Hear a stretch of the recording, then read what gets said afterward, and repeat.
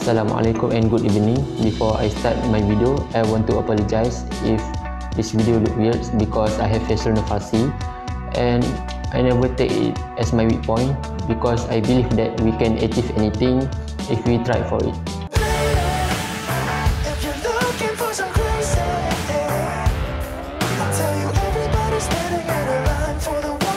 Hi, my name is Hazqeel Afyq atau Ilah bin Kamarul Arifin.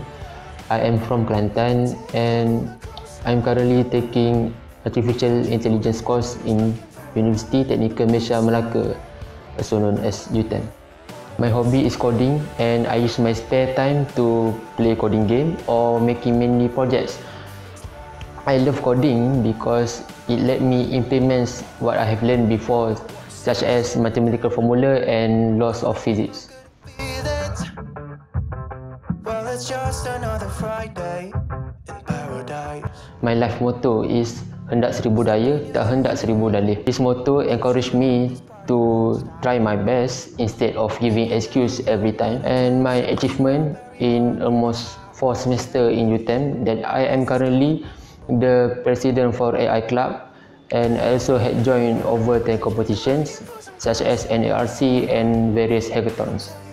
One of the reasons I am interested to join Seeds for the Future program is that I want to increase my knowledge so that I can contribute back to Malaysia.